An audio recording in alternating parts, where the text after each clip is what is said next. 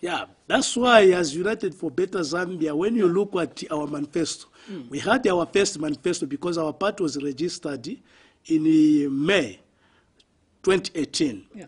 We had the first manifesto, which is almost similar to the current manifesto. We have published another manifesto which will be launching very soon.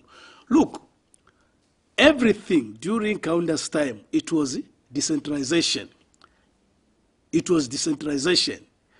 Whatever you find in Eastern Province, you find it in Western Province. Agriculture. We had NAMBOD, FRA, and other sectors within agriculture. It was easy for Zambians to grow maize on their own and even have the companies that could produce the Muvi, such as Indeco. Those are the things that could help the nation. Now, in the current situation where we are, after all these issues of privatization, which was done by the MMD, you found that all these companies were sold. After they were sold, today we only depend on the private investors. And these private investors, they're not Zambian. Now, how can we compete? Because a government needs to compete with the private sector. For example, the high price of Muvi, it's the reason why, because we don't have the national capacity of agriculture, we don't have the milling companies of the nation, which could at least do the competition with the what? With the private sector. Kaunda had UBZ.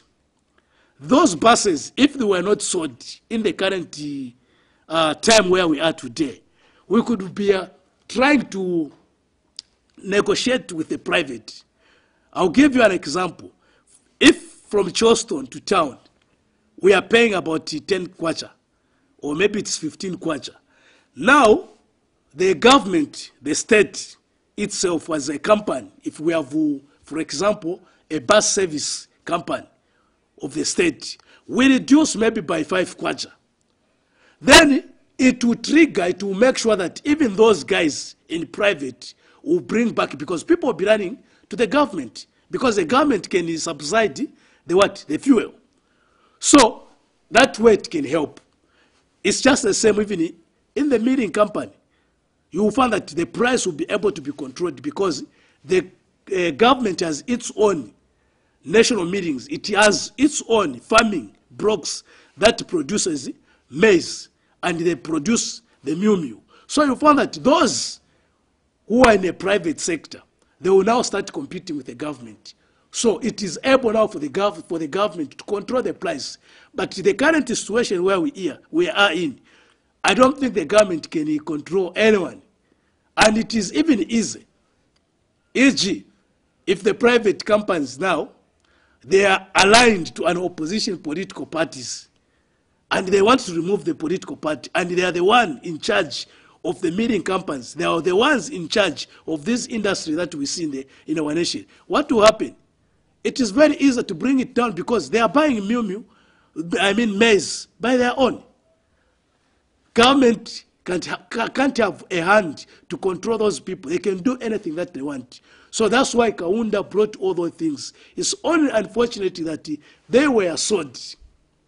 Today, other political parties, they can't talk about industrialization. They can't talk about bringing other sectors in the nation sector. Why? The reason is because they were part and parcel of those things that were being sold. Now imagine somebody will come and say, no, we want to bring a transport sector in a country that will be competing with the private sector. And he was part of those people that sold. Why at that time did he advise the same people to say, but no, don't do this because there's something that you are doing today. We will need them tomorrow. So it is like a focus, knowing where we are going. That's why as United for Better Zambia, we've thought that once we form government, we are going to bring back all those things so that they will help the people of Zambia. That's why we can't even create jobs. How can we create jobs? Because jobs are in the hands of the what? The hands of the private sector, the private investors. We can't, unless if we have our own. then we will be able to create this employment, and it will be permanent employment that will help people. We have our people today, our senior citizens, who are even enjoying, they are saying this and that. By their time when they were still youth like us today, they were working until they retired. But today, somebody from childhood, grown to a certain age, without even knowing how job is,